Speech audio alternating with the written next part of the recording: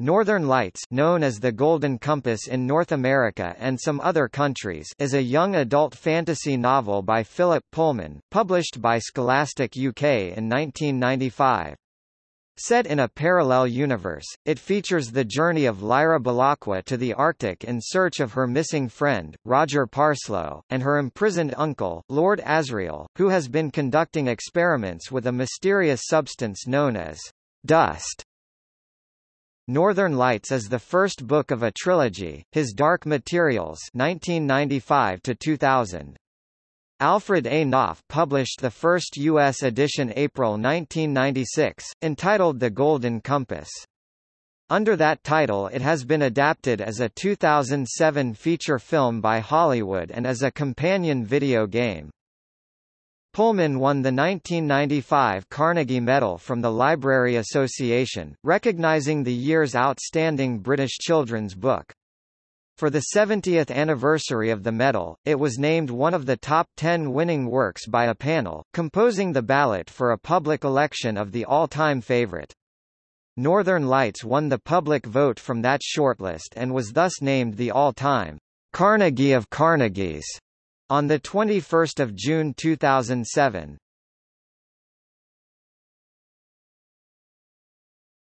Topic. Synopsis.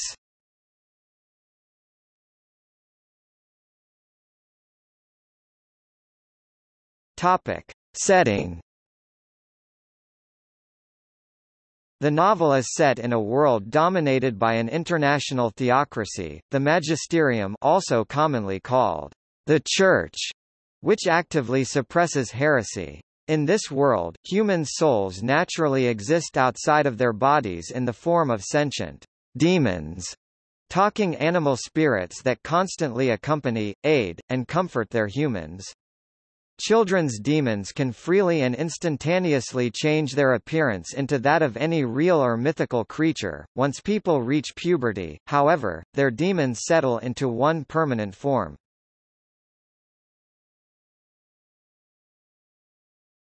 Topic. Plot.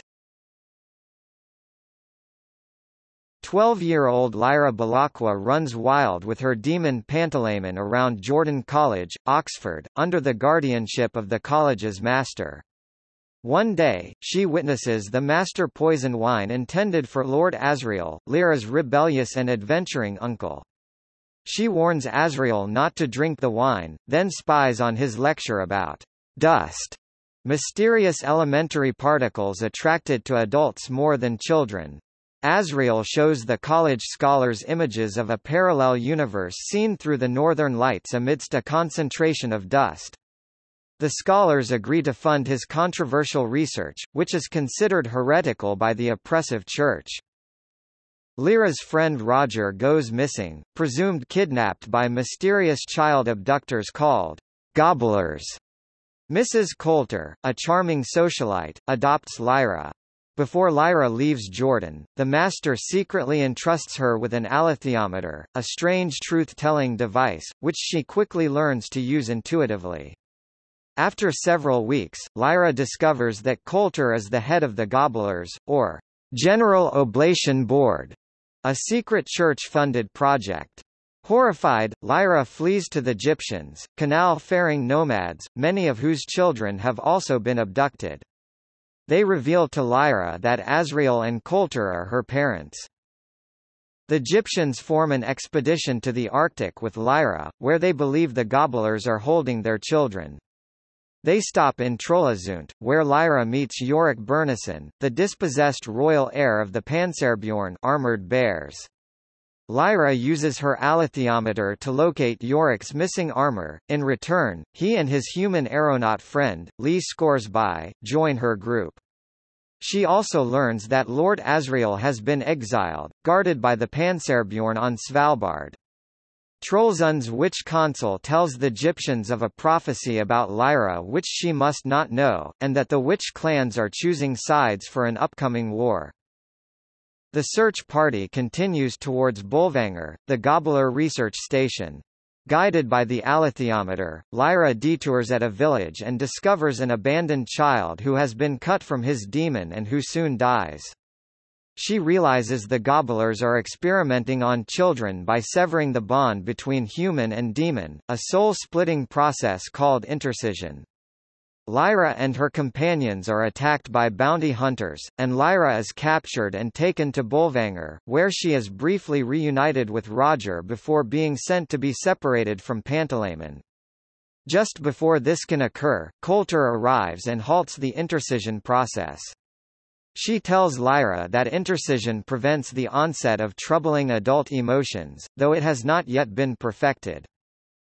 Lyra activates Bolvangar's emergency alarm, sets the station on fire, and evacuates the children, where they are rescued by Scoresby, Yorick, the Egyptians, and the witch clan of Serafina Piccola, who battle the station attendants as Lyra, Roger, and Yorick flee in Scoresby's hot air balloon. Lyra directs the witches to tow the balloon towards Asriel in Svalbard, but she falls out and is taken by the Panserbjorn to the castle of their usurping king, Iofur Raknison. She tricks Iofur into fighting Yorick, who arrives with the others to rescue Lyra. Yorick kills Iofur and regains his place as the rightful king. Lyra, Yorick, and Roger continue onwards to Svalbard, where Asriel has continued his dust research in exile. He tells Lyra all he knows of dust, that it has spawned parallel universes, it is somehow connected to death and misery, and that the Church believes it is the physical basis of sin. He plans to visit the other universes and destroy the source of dust. Suddenly, he severs Roger from his demon, killing Roger but releasing an enormous amount of energy that tears a hole in the Northern Lights to a parallel universe, through which he walks. Because Asriel believes dust is a force of evil, the devastated Lyra decides that perhaps it is really a force of good. Vowing to stop her father, she and Pantalaimon pass through the opening in the sky.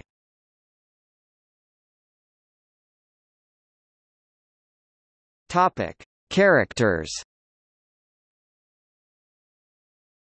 All humans in Northern Lights, as well as witches, have a demon, pronounced demon, which is the physical manifestation of a person's inner being, soul, or spirit. It takes the form of a creature, moth, bird, dog, monkey, snake, etc., and is usually the opposite sex to its human counterpart.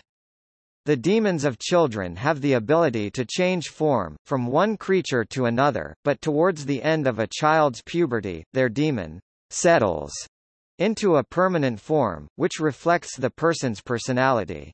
When a person dies, the demon dies too.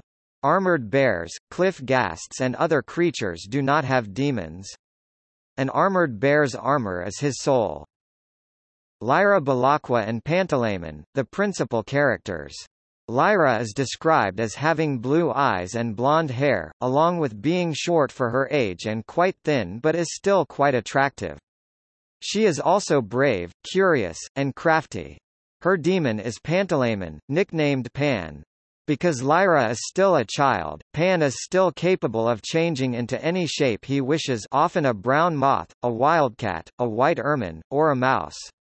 Lyra has been prophesied by the witches to help the balance of life, but must do so without being aware of her destiny. Roger Parslow, one of Lyra's friends, a boy whose family works at Jordan College. When he is kidnapped and taken north, Lyra pursues him in hopes of rescuing him, meeting up with him again at Bolvangar. Lord Asriel, ostensibly Lyra's uncle, though it is later revealed that he is actually her father. His demon is Stelmaria, a Moroccan snow leopard. Marissa Coulter, an agent of the Magisterium, who does not hesitate to manipulate the Church to obtain funds for her projects. She is intelligent and beautiful, but also ruthless and callous. She is revealed to be Lyra's mother. As a result, she is unexpectedly kind to Lyra. Her demon is a golden monkey who, unusually, is not named throughout the trilogy. Yorick Burnison, rightful king of the Panserbjorn, armored bears with human-level intelligence. Yorick has been tricked out of his armor and reduced to a slave of the human village Trollazund. After Lyra helps him recover his armor, he becomes very protective of her and joins the expedition to find the children seized by gobblers. He gives her the name, Lyra Silvertongue, after she tricks the usurper Iofur Raknison into fighting him. Iofur Raknison, a Panserbjorn who has usurped Yorick Byrnison's authority as king. Iofur wants a demon and Lyra tricks him into fighting the exiled Yorick by pretending to be Yorick's demon, and promising that when Iofur wins the fight she will become his. Serafina Pacala, a witch who closely follows Lyra on her travels. She is aware of Lyra's destiny. Serafina's demon is Kaisa, a snow goose, who is capable of physically moving separately from Serafina over long distances, a quality that only witches' demons possess innately. She and Fardar Coram had a son together, prior to the trilogy. Lee Scoresby, a Texan aeronaut who transports Lyra in his balloon. He and Yorick Byrnison are good friends and Lee comes to see Lyra as a surrogate daughter. His demon is Hester, an Arctic snow hare. Ma Costa, Egyptian woman whose son, Billy Costa, is abducted by the gobblers. She rescues Lyra from Mrs. Coulter and takes her to John Faa. We later discover that Ma Costa nursed Lyra, when she was a baby. John Faa, the king of all Egyptian people. He journeyed with Lyra to the north with his companion Fardar Coram.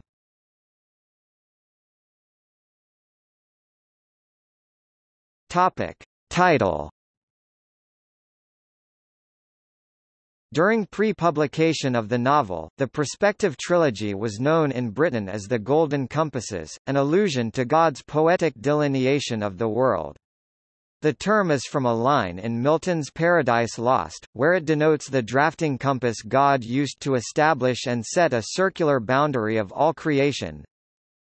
Book 7, lines 224–229. In the U.S., publisher Knopf had been calling the first book The Golden Compass singular, which it mistakenly understood as a reference to Lyra's alethiometer depicted on the front cover shown at the head of this article, because of the device's resemblance to a navigational compass. By the time Pullman had replaced the Golden Compasses with his Dark Materials as the name of the trilogy, the U.S. publisher had become so attached to the original title that it insisted on publishing the first book as The Golden Compass rather than as Northern Lights, the title used in Britain and Australia.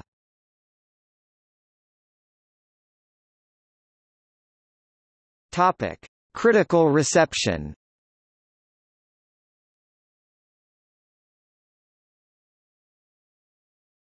Topic: Awards. For Northern Lights, Pullman won both the annual Carnegie Medal for British Children's Books and the annual Guardian Children's Fiction Prize, a similar award that authors may not win twice. 6 books have won both awards in 45 years through 2011. In the U.S., The Golden Compass was named Booklist Editor's Choice, top of the list, Publisher's Weekly Book of the Year, a Horn Book Fanfare Honor Book, and a Bulletin Blue Ribbon Book.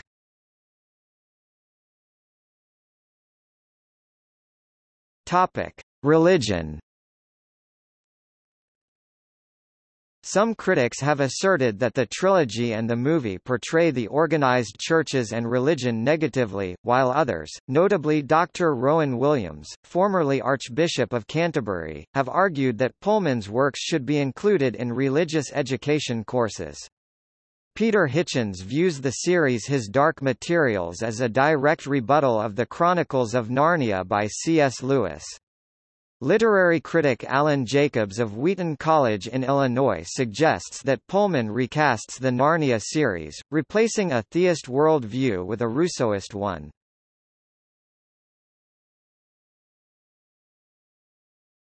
Topic: Adaptations and video game.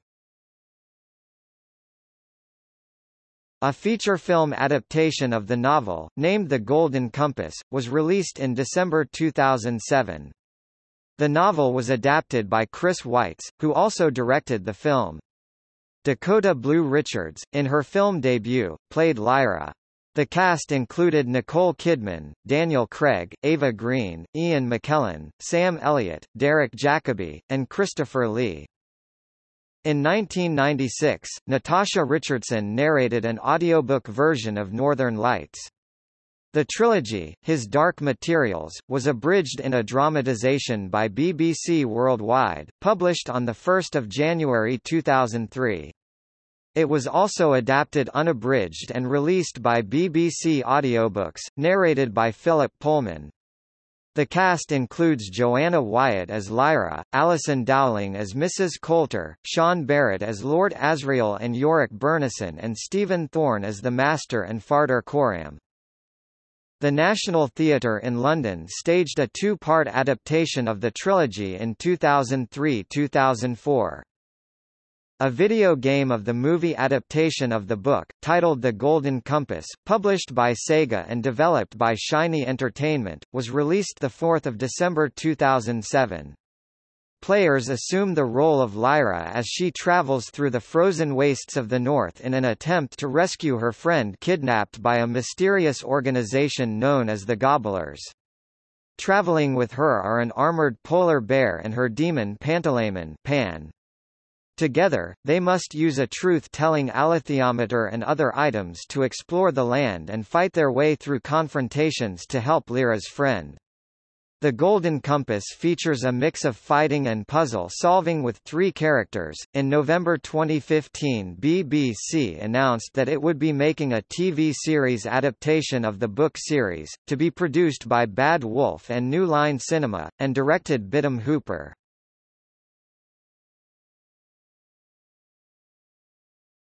Topic. See also: